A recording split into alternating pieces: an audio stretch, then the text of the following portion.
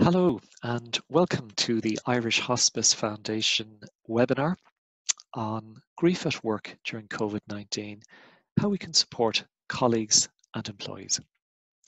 My name is Breffney McGuinness and I work in the bereavement department in the Irish Hospice Foundation. For over 15 years, the Irish Hospice Foundation has taken a lead in providing support, training and research to employers and to employees on coping with grief. In a recent survey, which we carried out in 2018, we looked at what are the most important things that bereaved employees want from their employer. And interestingly, the most important thing that employees want is to be treated with compassion by their employer. 75% of respondents said that they wanted to be treated with compassion when they experience a bereavement from their employer. This has become even more important in the recent events that have taken place across the world and here in Ireland. The COVID-19 pandemic has changed our workplaces and changed our lives, but compassion is even more important now, particularly for those who have experienced deaths related to COVID-19. We have produced a fact sheet for employers on how to support employees and staff and colleagues who are bereaved. The main takeaway from this fact sheet, which you can download, and I'll give you the link for that in a moment, the main takeaway from this is that what it really helps at the moment is what we would call bereavement first aid. And bereavement first aid is 3 simple steps: to acknowledge the loss of the employee, and that means simply saying, I am really sorry to hear about your dad or your mum, whatever it is, and if you know the person's name, good to use that name. Secondly, to validate the feelings and the experiences of the employee who is bereaved. And there can be a range of feelings, and the really important thing here from your point of view is just to acknowledge that these are normal given the circumstances that we are in and what the person has experienced. And the third point is to support in whatever way your organization supports its bereaved employees. Perhaps you have a bereavement policy, you may have flexible policies on working, and the really important thing here is to talk to the bereaved employee about what would be helpful for them. And signpost. If you're concerned, if the employee who is bereaved needs more, to point them towards resources that are available. These can be available in the community, and as you can see here, we have the Irish Hospice Foundation Bereavement Support Line. This is a new initiative which we've begun, and this can be a good resource for you in your workplace, and we would recommend this as a support for employees who are bereaved. It's a phone line. It's open Monday to Friday, 10 a.m. to 1 p.m. And the phone number is 1-800 80 70 77, and this is a free service. So, key message: bereavement first aid, acknowledge the loss, validate the employee's feelings and experiences, signpost and support. Support in your own way and whatever you provide in your organization, and signpost to other supports such as the Irish Hospice Foundation Bereavement Support Line. I'm now going to hand you over to my colleague Orla Keegan, who is Head of Research and Education in the Irish Hospice Foundation, and Orla is going to coordinate this webinar. The Irish Hospice Foundation, as I said, is hosting this webinar, and we're a voluntary organisation, and our vision is that no one should face death or bereavement without the care and the support that they require. So bereavement support is a large part of our vision here at the Irish Hospice Foundation. We're on the eve of July, and really the past 3.5 months and our shared COVID experience has really brought grief and loss into a very sharp focus for everyone. And I think that we have found it, many of us have found it very difficult to watch suffering and loneliness and isolation that has occurred through this period. Most of what we expect around funeral rituals and social support has been turned on its head, and it's been a difficult time and a difficult challenge to make sense of the impact of this. On the other side, I think we really believe that our hearts as a society have been opened, and that we are looking at new and more energetic ways of reaching out and supporting people who've been bereaved.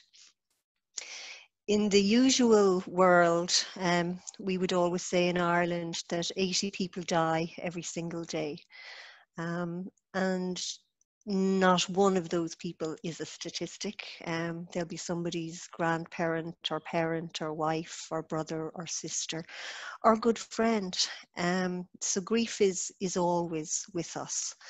And it's something that we've been very conscious of for a long time. And our Grief at Work programme in particular has focused on the fact that the majority of us spend the majority of our day in work, and grief is always with us.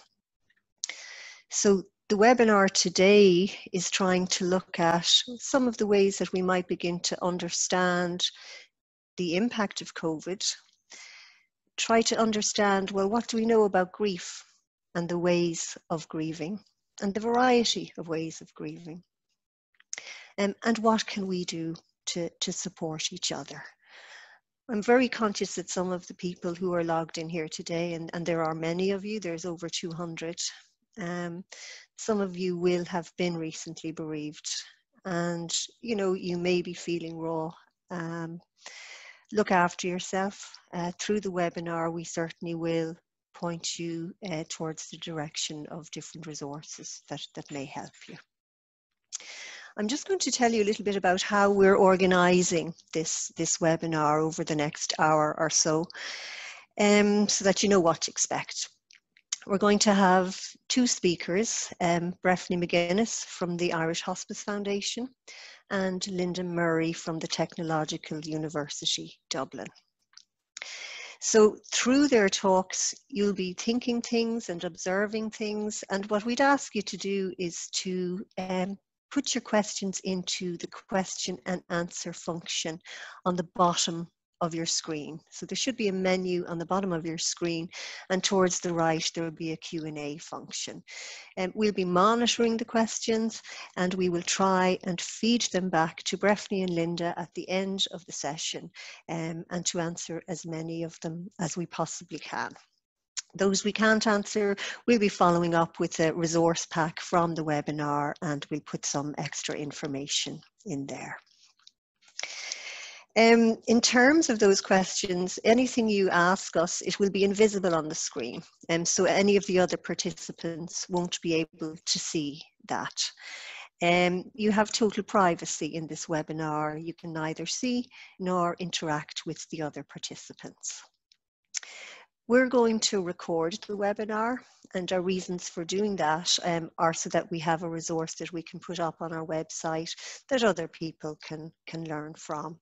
And again, I reassure you that neither your writing or your presence here at the webinar today will be visible to anybody.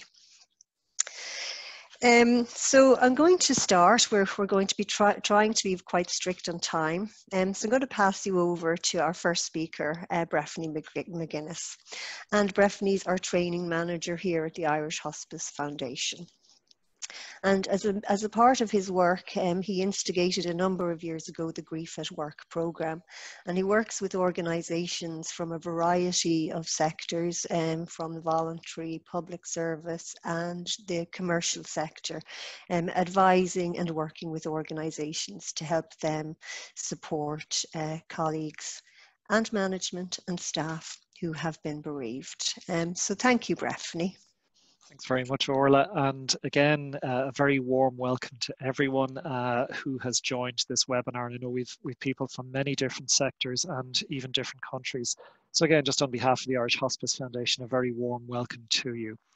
I'm going to run through a number of slides. when I can get my screen to behave itself.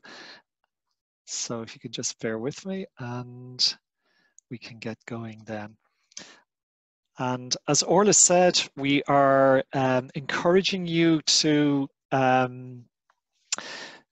think of your questions and to put them in using the question and answer function that Orla has mentioned at the bottom of your screen.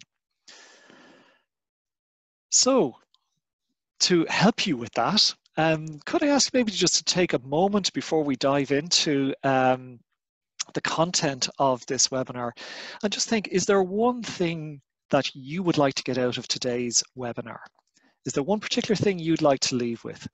And could I ask you please, just take a moment about that. What is one thing you'd like to leave with? And if you can use the question and answer function on the bottom of your screen and to input your question there. And as Orla said, these are confidential. They are being monitored and we'll gather them together and do our best to answer as many of them as we can in the question and answer section, which we will have at 1:45 for about 10 minutes at the end of the webinar. So just going to give you a moment to do that. Just think, what is one thing you'd like to get out of this webinar today? As Orla mentioned, the Grief at Work programme is part of the Irish Hospice Foundation's mission, if you like, to strive for the best care at end of life and in bereavement for all people. And that's our mission, that's what we're about. What we're going to look at today are three areas. Firstly, the impact of COVID-19 on grieving in the workplace. Secondly, what are some tips for supporting colleagues and staff who are grieving? Some of the things that might help and some of the things that we might not do are the things that don't help. And then we're going to look at a case study, and this is the experience of Technology University Dublin, and Linda Murray will be giving an input on that. And that's really where they have integrated grief support as part of their staff wellbeing programme. And Linda's going to tell us a little bit about her experience in doing that. But I suppose, as Orla mentioned at the start, we're living in very strange times. The COVID-19 pandemic has changed our lives, measured everybody's lives. And as of the 29th of June, there were 1,736 deaths in Ireland. That's in the Republic of Ireland. And as Orla also said, that's a number, but each death is a family, is a brother, a sister, a granddad, a grandmum. And for those families, their world has stopped. And this picture that you see here is of Ballally Church in Dublin. And part of their response during the COVID-19 pandemic was to place a white cross on the wall of the church for each person who died. And as you can see, the crosses have taken over the whole outside of the church. It gives us maybe a bit of a snapshot of just the extent of how COVID has impacted on people. And this is above what is normal in Ireland. And it gives us a bit of a sense of the magnitude of what Orla also mentioned, the pain and the suffering that there is for families. And this is the reality for you in your workplaces, with your staff, with your colleagues, with your employees. This is the reality that people are living through at the moment. How can we support people around that? So, oops, I've jumped ahead, excuse me. I'm going to show a short video now. Some of you may have seen last night the RTE Investigates program, which was looking at the COVID-19 situation. We've got a short clip, 3 minutes from that program. Just to give you a heads up, it might be a bit tough viewing for some people, but I think it's important that we get a sense of what the reality of COVID is for people, for what your employees, your colleagues, as relatives, as friends, or indeed as colleagues may have experienced.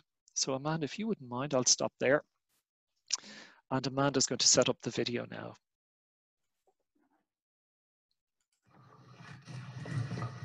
Very sad day today. That's the reality of COVID. People don't know this.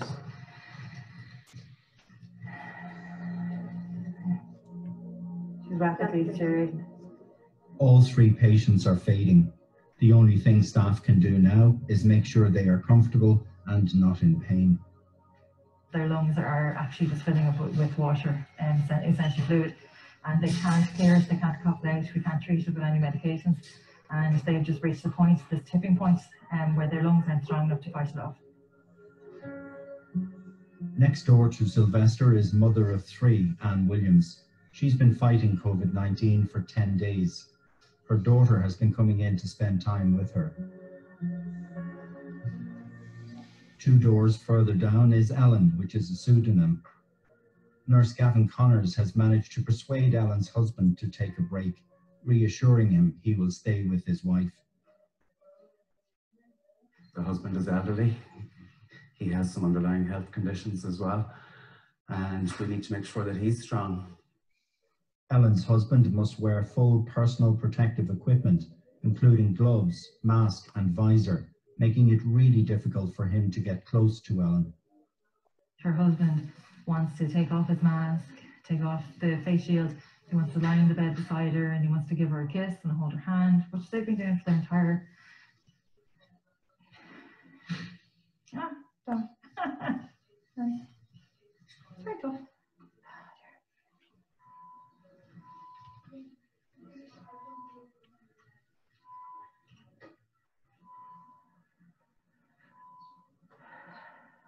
There's no roadmap for these decisions. There's no plan. It's like absolutely no kissing, no touching. But when you bring the human side of it, and they're married for like, you know, it's very difficult, you know, to be the person saying no. Ellen's husband is returning from a break, and Nurse Gavin takes him back into his wife. This is your time to say goodbye. I'm sorry. It's keeping her comfortable. It's keeping her comfortable. I suppose today's probably been one of the tougher days. We read about numbers, we hear about numbers constantly. But they aren't numbers, these are people. These are people who have loved ones. They're not numbers.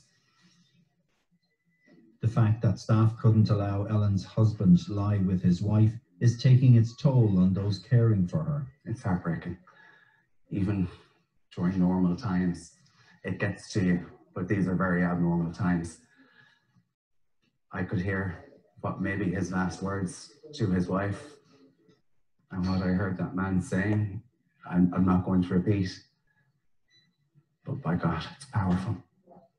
The love that was in that room, even behind the PPE, the face masks, you could see the love there. It can be draining. Up here, there's days where you go home and sometimes it's very hard to actually just shut down and try and put this place behind you. Thanks very much, Amanda. And I know that's not easy viewing, but I suppose what it does give us is an insight into just what COVID is like. And I'm aware that we've a number of people from the healthcare professions are here with us on this webinar today. And I suppose just to recognise the impact on staff of the current COVID crisis and the dilemmas sometimes that they find themselves in. And the grief can come not just from a death, but also maybe from not being able to care for those people in your care in the way that you would want to. And as that nurse was saying, having to make those decisions, there's no roadmap for that. That's a really heavy and difficult place for those staff. So what are some of the, I suppose, the realities around COVID?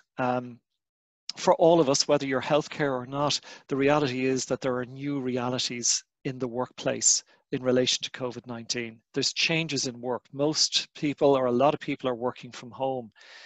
There's huge uncertainty.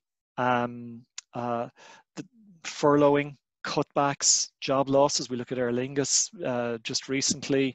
And again, we don't know the extent of this. So that creates a lot of uncertainty and anxiety for people. Also, people are separated from their work environment. And we may not be able to draw perhaps on the support of work colleagues in the way that we used to. So that means our supports might be a bit down. And then if you're the person who's grieving, if it's one of your colleagues, if it's one of your employees, if it's one of your staff who is dealing with a COVID death, there are complications there as well. There's the social distancing.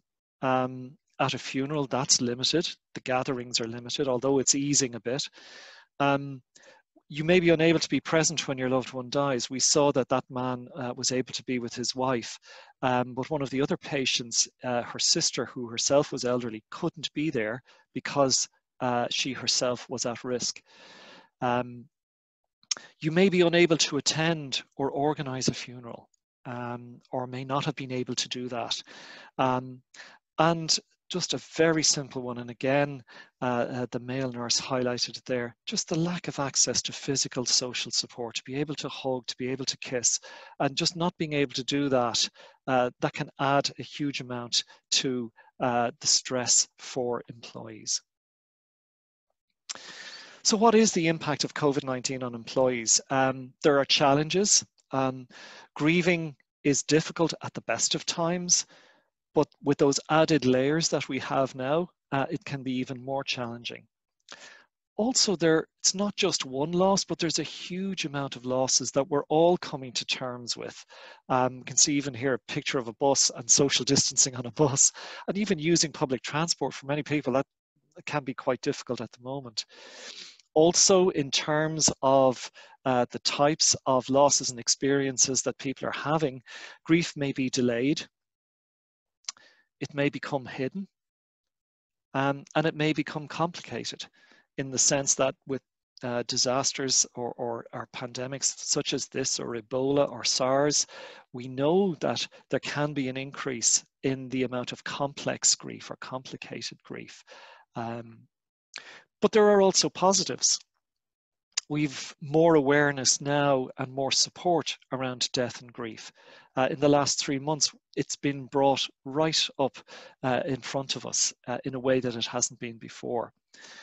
And that gives us an opportunity to do grief differently in the workplace. And there are many places where workplaces who handle grief very well, but there's also maybe areas where we could look at improving things or building on what we have. The third thing in terms of positives is, I suppose, the learnings from lockdown. This has given all of us an opportunity to reflect on what's important.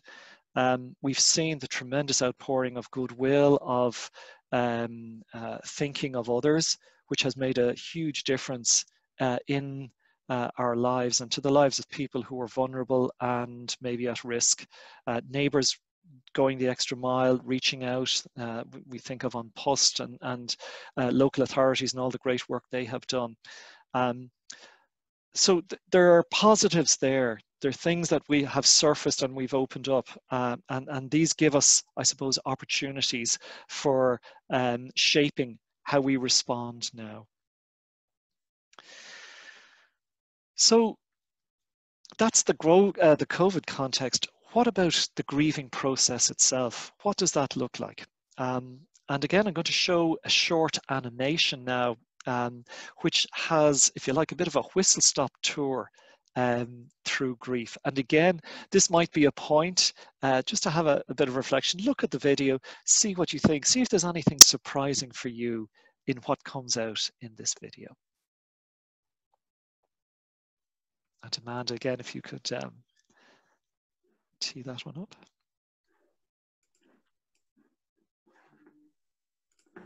Listen, there's no right or wrong way to deal with the loss of a loved one. You can expect grieving to be rough, and it's different for every single person. Another important thing, it's not just a matter of coping with loss, it's about coping with change. And that, Wellcasters, takes a lot of time. Today on Wellcast, we're dealing with a pretty difficult subject. How do you deal with the death of a loved one? How do you live your life in the face of a life-changing event? We don't have all the answers, and honestly, you're gonna have to work through your pain in your own way, at your own pace. But if you're looking for it, we do have some advice. First things first, you need to remember that grief is a process and not a task. You might have heard of a popular theory that breaks up bereavement into stages: denial, anger, bargaining, depression, and acceptance. While you might identify with some or all of these steps, you got to remember that grief is less like a staircase and more like a roller coaster. There are peaks and dips, and they don't always happen in predictable ways. You might feel better for a while and then worse, and that's okay. It's natural to have an uneven journey with your grief. Don't be afraid of the pain. You shouldn't try to stuff your sorrow away into a place where you don't have to deal with it. It's just going to stay there. In order for you to work through your grief, you're first going to have to acknowledge that it exists. There are a lot of ways to do this. You might have to be alone for a bit. Maybe you need to write down your feelings in a journal or talk to someone. Do things that make you happy. When you're grieving, it's sometimes difficult to hold on to who you are. After all, so much of your energy is focused on the mourning of your loved one, which is fair, but it's easy to get sucked into a mind space where you can't even remember your former self. We want to tell you it's okay to take time to do the things that make you feel like yourself and give you joy. Recognize the relationship between the mind and the body. When you're experiencing grief, it's really easy to forget the things that you usually do as a matter of routine. Taking a shower, getting enough sleep, eating. Neglecting your physical health is only going to take a greater toll on your mental health, which is taking a pretty significant hit right now. So do yourself a favor and do us a favor and make an effort to take care of you. It's what your loved one would want. Reach out. Wellcasters, if you take nothing else away from this episode, please remember this. You do not have to be alone in your grief. If your feelings are too overwhelming for you to sort out, that's okay. But go to someone else for help. It can be someone you know, a family member or a friend, or it can be a therapist or a professional who knows how to help people deal with this exact situation that you find yourself in right now. Just the act of talking out loud about your feelings can be incredibly cathartic. Finding someone who can help you sort them and work through them is even better.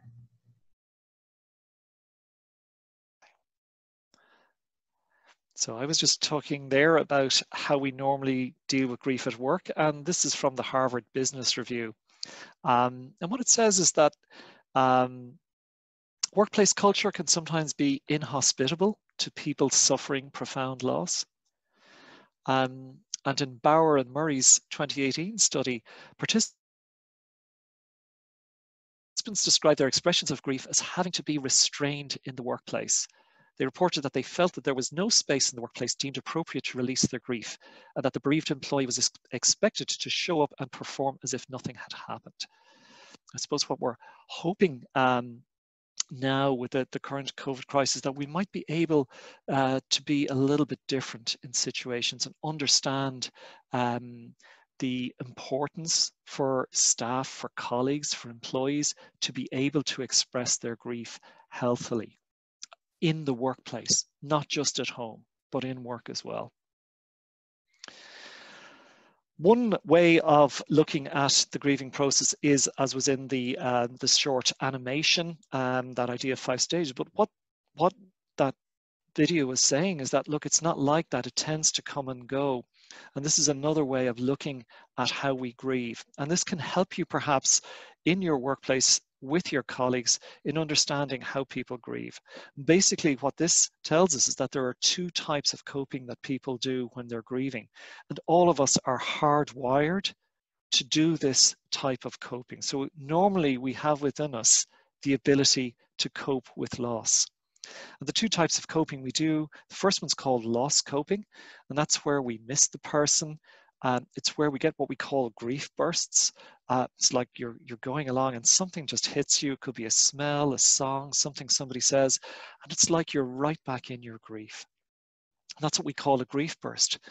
And of course, with a grief burst, one of the things that really helps is just allowing it, staying with it, And then what you'll find is the person will come out of it. But that's part of our loss coping. Strong emotions, trying to understand, all to do with the loss. And the second type of coping that we do is what we call restoration coping. And this is where we try to deal with our life now as a result of what has happened, as a result of this loss. It means adjusting to a new reality. How many of us are doing that around COVID? It means, interestingly, at times, distraction from grief, grief understood only as loss coping. So what this means is we need at times to avoid the pain of our grief. We can't be there all the time. We do need to go there sometimes, but not all the time. And adjusting to a new normal. Again, how often have we heard that in the last 3 months? What this dual process model tells us is that we have the ability to do these two types of coping. Everybody is hardwired to do that. And what we do is we go over and back between these two types of coping. So at the time of a loss, we might spend a lot of time on the loss coping, but even in the midst of real difficulty and tragedy, we're able to get over and do a little bit of the restoration coping. What we know is that we need to be able to do both. And we need to be able to do both in our workplaces. We need to be able to, yes, do the restoration, adjust to the new reality, deal with new things, adjust to a new normal. But most importantly, we also need to be able to do our loss coping. And a bit like what those two articles were saying, we need to have a workplace culture which allows the expression of grief and sees that as normal and healthy and not something to be avoided. Also, people grieve in different ways, and any of you who are involved in workplaces will know that people are very, very different. And if I could just ask you a quick question, you don't have to answer in the Q&A, but just for yourself, just think, do men and women grieve the same way? Just quick question on that. Do men and women grieve the same way? What do you think? Well, often we do think that men and women grieve differently, not the same way. But another way of looking at this is the idea of styles of grieving. And what we know are two styles, if you like. One is what we call an intuitive style of grieving. And that's, if you like, people who feel their grief. These are people who have a need and desire to talk about and express their feelings openly. Here's the interesting thing. We also know of another style, which is what we call an instrumental style. It's people who, if you like, do their grief. And they focus coping with their grief through problem solving, responding through activity or work. The interesting thing is, intuitive grieving is generally associated with the female, and instrumental grieving is generally associated with the male. But it's a bit like a continuum. And the really interesting bit is you can have men who are intuitive grievers. That is, their natural way of coping is a need and desire to talk about their feelings. And you can have women who are instrumental grievers, whose way of coping is not to seek out other support. So for yourself in your workplaces, think about your colleagues. You know, there's different ways of coping. Not everybody is the same. Really good tip around this is ask the colleague, how do you cope normally with things? What would be helpful? Some people may not want to talk about the death. Other people may be just waiting for you to ask them. And what I would say is, don't feel that you have to know all the answers or have everything ready, but just do take the risk to reach out to a colleague and just check with them, how can I support you? What would be helpful? So we're going to have an article and just a brief run through an article. This is on how we can support grieving colleagues, and my colleague Orla is going to read this for you. What I would like you to do, this is a second point, if you like, in the webinar, where again, I'm going to invite you to think of questions. And what I'd like you to think about as Orla reads through this article is what stands out for you about workplace grief from Ariana's experience. And this is a woman called Ariana Odell, whose brother died, and it's her experience of workplace grief.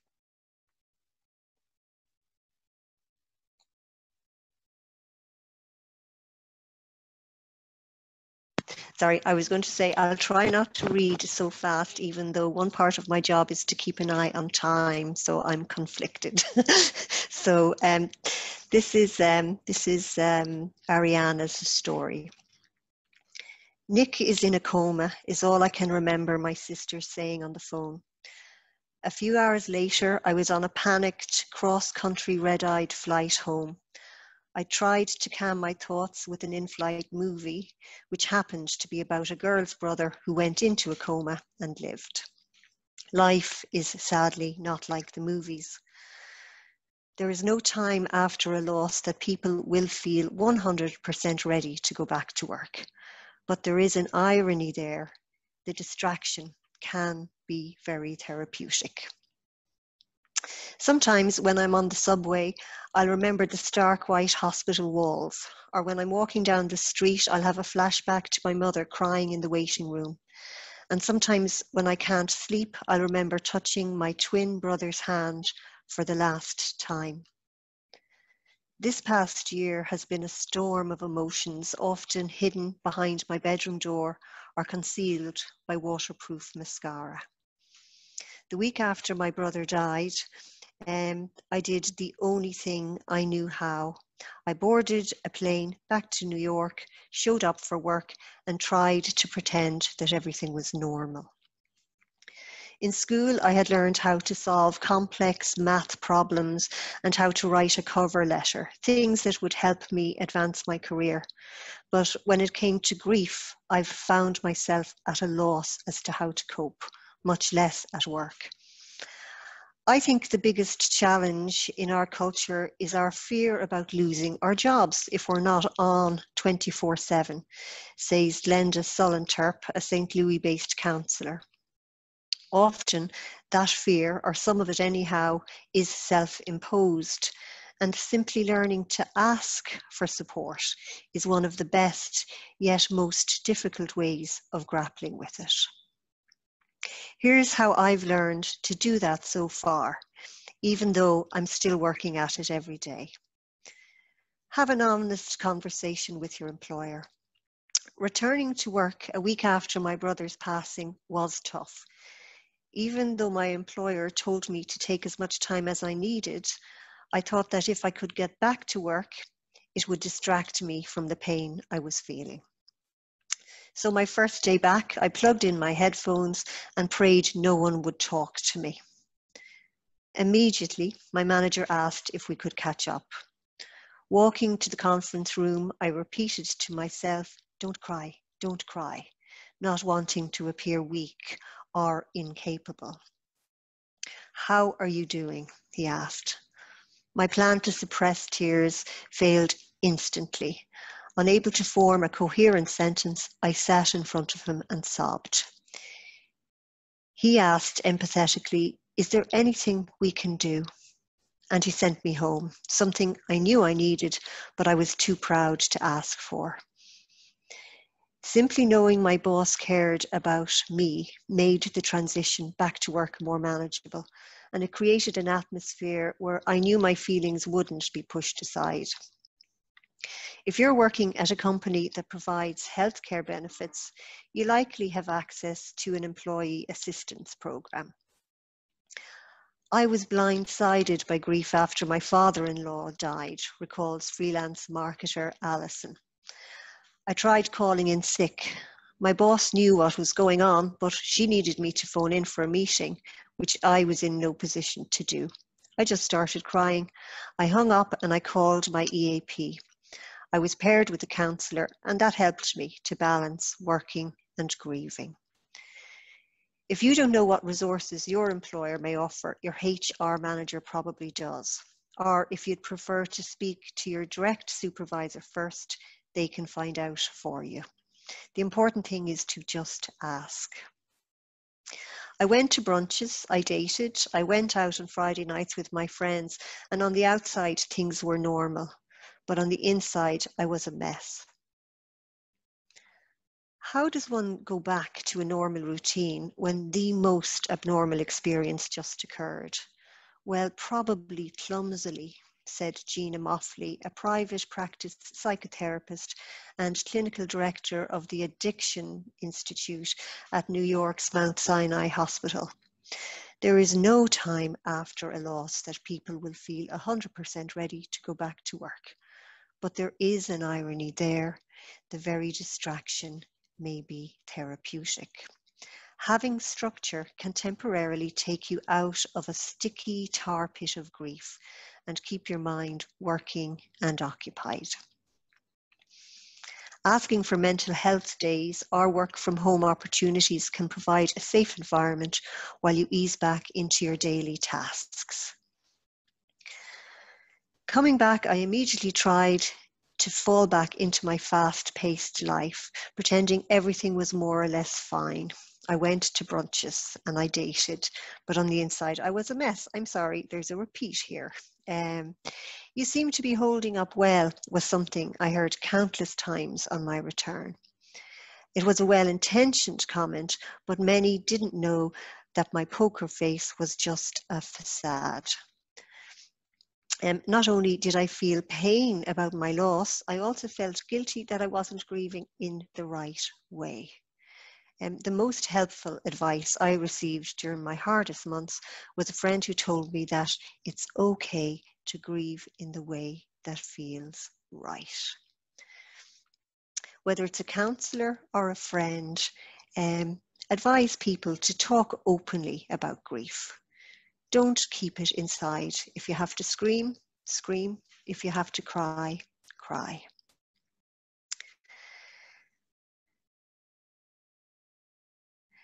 I'm just going to skip down a little bit here. Grief takes time, and we are often encouraged to take time to just feel, says Sullentrup, the career counsellor.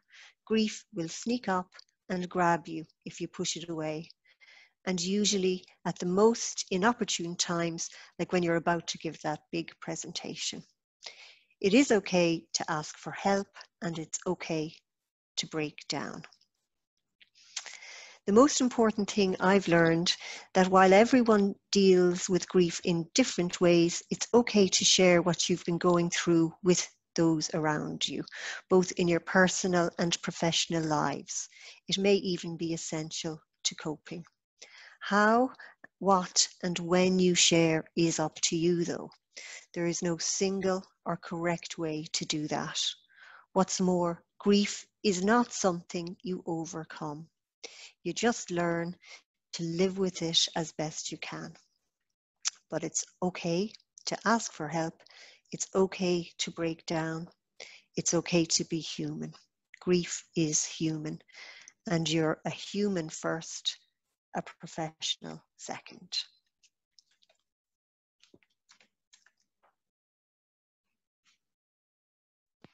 Thanks very much, Orla. And I'm going to shorten my presentation. I'm just conscious of the time. So maybe have a think about what was there in Ariana's article. Does anything strike you? And again, you can add that to the questions.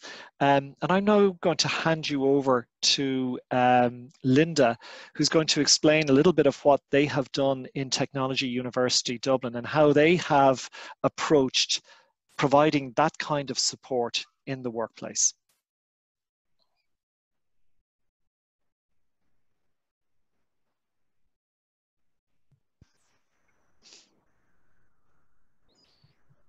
Thank you, Linda. While Amanda is getting on to putting up your slides, I'd just like to introduce Linda, who, as Breffney said, works at the Technological University Dublin, and I think they're very lucky to have her. She's the full responsibility for implementing the Wellbeing and Health Promotion Programme across the university, and she has a passion for improving people's work lives and has taken on the incorporation of bereavement support and training within that. So thank you very much, Linda.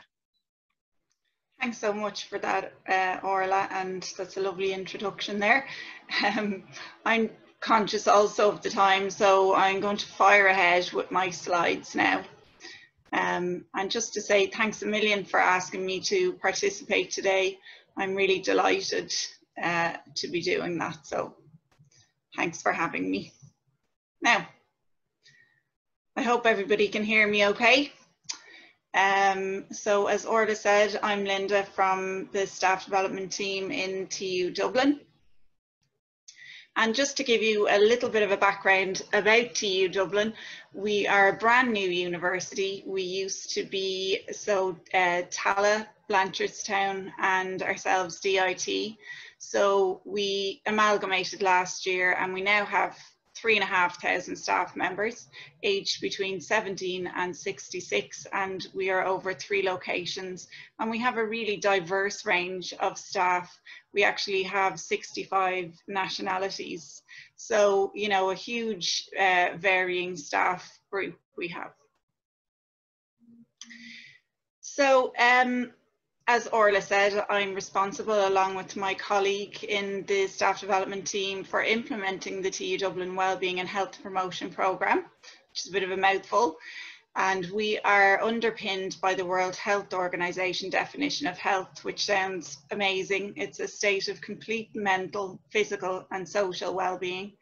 And we focus on supporting and promoting health across the workplace lifespan. So from the minute that somebody comes in the door, through our induction to the minute they're leaving, you know, through either retirement or moving on somewhere else, we aim to support them as best we can throughout their workplace lifespan. And we seek to empower individuals to increase their own well-being, which is really something that's very important to us. It's not about us telling the staff member what's best for them. It's about giving skills and knowledge, support and policies to enable the workplace well-being for it to work for the actual individual. And we foster a positive work environment. So you can see here, it's staff development really runs the TU Dublin Wellbeing and Health Promotion Programme, but you can see there are many departments that contribute to promoting wellbeing in the university, and we adopt a comprehensive collaborative approach to wellbeing. So there's lots of different departments. Sports play a huge part in that, pastoral care, of course, health and safety, and in terms of policies then, of course, human resources. So lots of different people and groups feeding into the overall well-being of the staff. So together we provide a holistic and wide-ranging variety of initiatives to meet the needs of a diverse range of employees, and we really do have a very diverse range. You know, we have lots of academics, obviously, researchers, admin and technical staff. So really important that we identify the different needs of each group and try to support those groups in the best way that we can.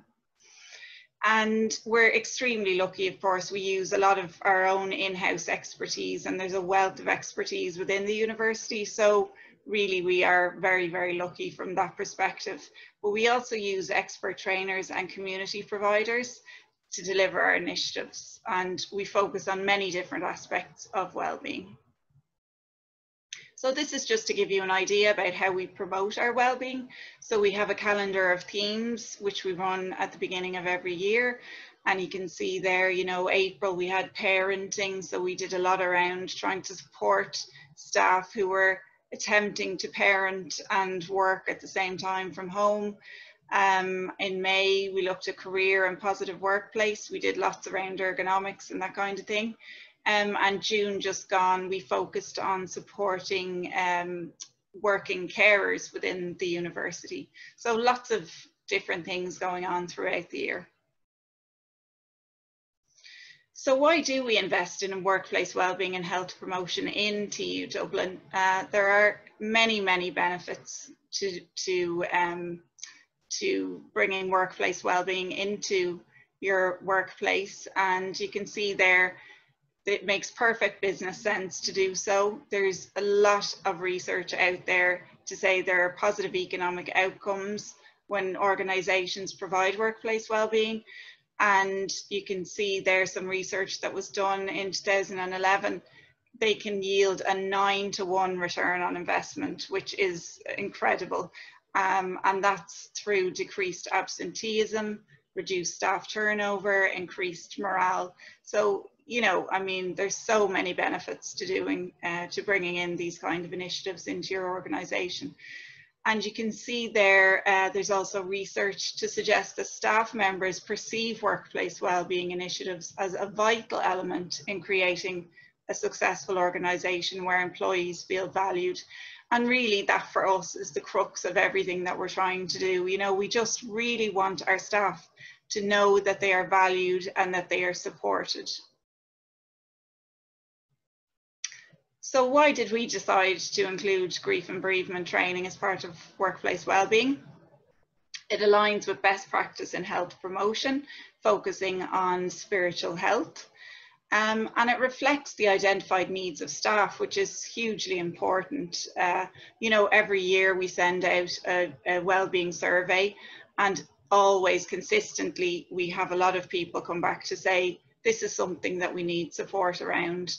And in our last wellbeing survey, 25% said it was the most important thing to focus on. So, I mean, that's a huge amount of people, and we had a really robust response to the wellbeing survey. So that's an awful lot of people. Obviously, in response to COVID-19, this is what we're looking at the moment. How can we support staff in the best possible way after what everybody has just gone through, you know? And obviously grief and bereavement is huge, along with the likes of mental health and supporting carers. It fosters community engagement, which is a principle of health promotion, and it's a very important part of it.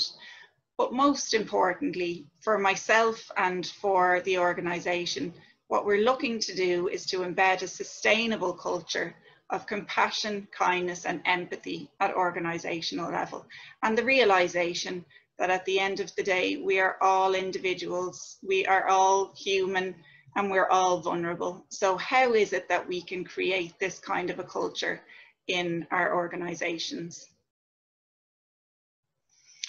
So how can we achieve this aim?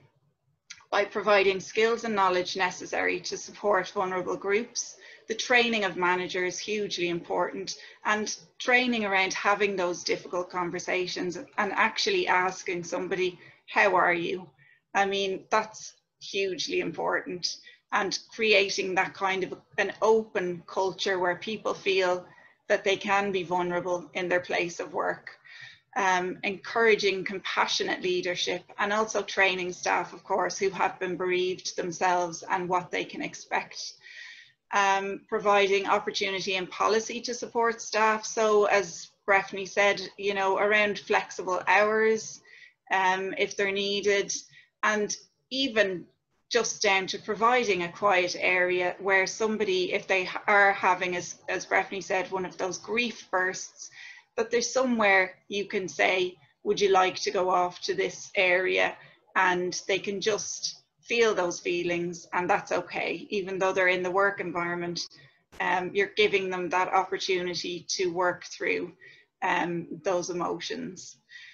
Bereavement policy as well, that's something that we are looking into, and that came as a result of having Breffney in to do the training with us last year. Providing ongoing support through an EAP, and I realise an awful lot of people feel that an EAP is not something that they can provide in their organisation, but really, if that's the case, it's more about knowing where the resources are, knowing where the information is, that you can say, okay, we can't provide this, but we can provide assistance in terms of pointing people in the right direction and letting them know where they can get that help. And I know the hospice provides fantastic resources. So that's something that's really important as well. And just then fostering and encouraging individual acts of compassion and kindness, which can spread organisation-wide. And that's down to all of us to change the way we react to people. And that realisation that if somebody is reacting in a way that's totally, you know, you feel is a bit, I don't know, aggressive, that they may actually be in a lot of pain. So just trying to adopt that feeling of compassion for the person, and that kind of a ripple effect, you know, that can be seen then throughout the organisation. And then recent research recognises compassion to be an essential aspect of a productive work environment, showing support and compassion to colleagues is vital to sustained job satisfaction and work-related motivation. So this is an example of the advertisement that we sent out to all our staff back in May, before we had Breffney in to give his talk. And we had fantastic engagement around this. You know, an awful lot of people, even those that couldn't attend on the day, were coming to us or emailing us and say, look, we're so happy to see that this is being, you know, that there's support out there for staff who are grieving or bereaved. So even the people that didn't get the benefit of the training session, they felt valued for having been given the opportunity to attend. So this is just an idea of some of the feedback, and I have to say it's probably some of the best feedback that we've received. We send an evaluation out after every initiative, and you can see there we asked participants, what would you do differently following the session? And people said, be prepared to support colleagues in a compassionate way, be mindful of others, not only in work, but those I meet in life, be more aware and understanding. And I love this one. This is really an important one, is I have a staff member who's on leave following a loss. I will now consider more carefully how to support them on the return so it meets their needs. And that's, you know, really, really important piece of this puzzle. The overall experience of participants, it was extremely helpful, comforting and informative. The sense of not being alone, I'd love to see more like this. And this one, it was an excellent course, an invaluable opportunity to take time out and talk about something that affects us all.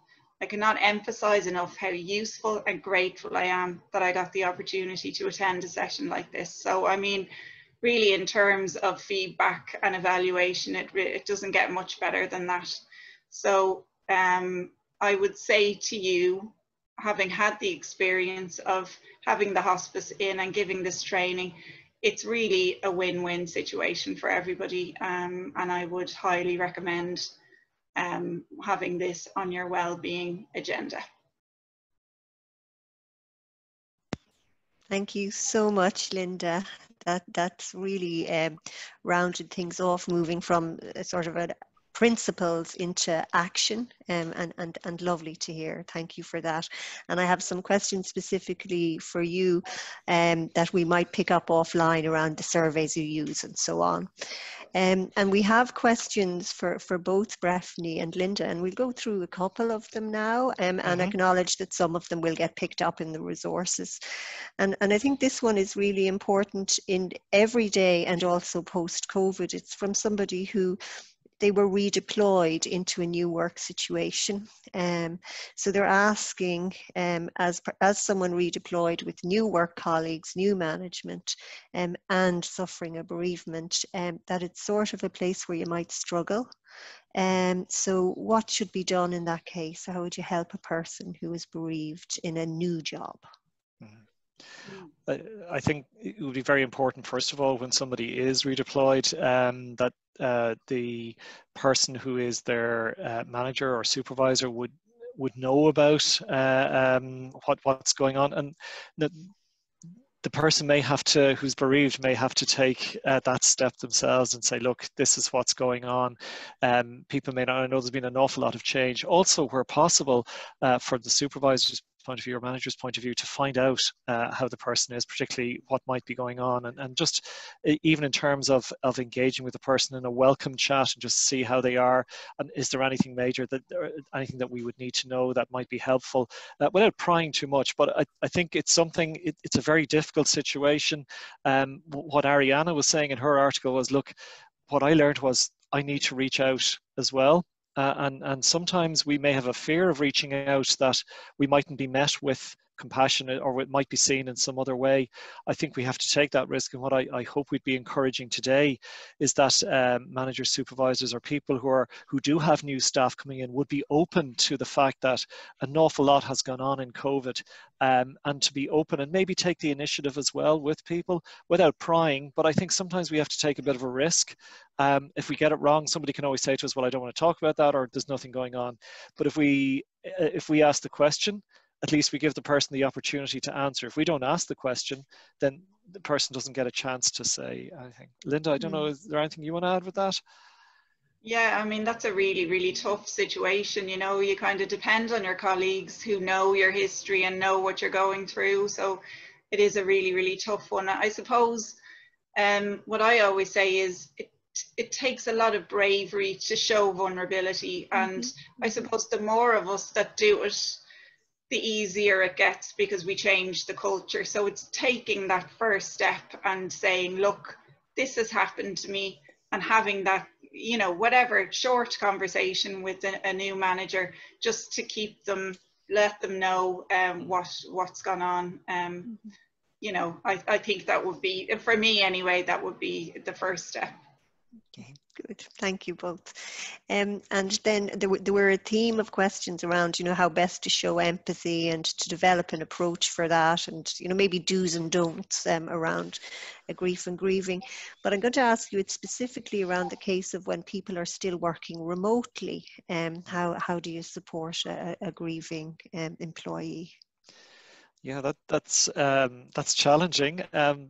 I suppose that the hospice principles and the Care and Inform series that we have would be like reaching out and taking the initiative to reach out. We have to reach out in different ways. Now, we're not meeting people face to face in the same building. So it might be texting, it might be calling the person, emailing them, just saying, look, I'm thinking of you, how are you doing? That's if if I'm the colleague and I know somebody is bereaved, and just keeping in touch with them that way. Also, a bit like what we've been saying in the last question is a bit, again, can I show my vulnerability and let people know? I know with the work that we did with Technology University Dublin, you could see where people were linked in who hadn't actually been together in the same building for a couple of months, and just the value of being able to hear others who also were experiencing. It might be about creating some of those spaces, if you're coming at it from the organizational point of view, where we can do that. That might be kind of team meetings or whatever, and proactively doing that, so that we can link in with people, and people may then choose or not to say about what's going on for them. Again, Linda, I'm not sure, is there anything you might add on that? Just, I suppose what's key is really the training of managers around this, and that's something that we're looking at the moment. And I know I mentioned that whole idea of having those difficult conversations with staff, whether it be around mental health or bereavement or that kind of thing. So I think it's key that organisations step up and have that kind of training in place for managers. Yeah. Good. And to anticipate that this is a normal part of working life. Yeah. Listen, thank you both, because I'm conscious we've just hit 2 o'clock, and I know Breffney is just going to do a finish off of the session. Thank you to everybody who participated, and sorry that we didn't get to all the questions, but I do believe that the resources will answer some of them for you, and thank you for being here. Thank you, Linda. Great. And on to you, Breffney. Lovely. And again, thanks, Orla, for emceeing this.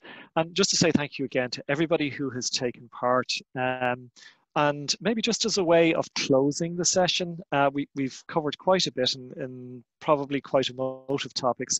Maybe just as a way for yourself to ground yourself as you leave this, I'm going to ask you to use the Q&A function again. And maybe if you could just think for a moment in silence, is there a word which describes how you are now as we come to the end of this webinar? So is there a word which describes how you are now as we come to the end of this webinar? And I'd invite you to pop that word into the Q&A function, just as a symbolic way of closing the session.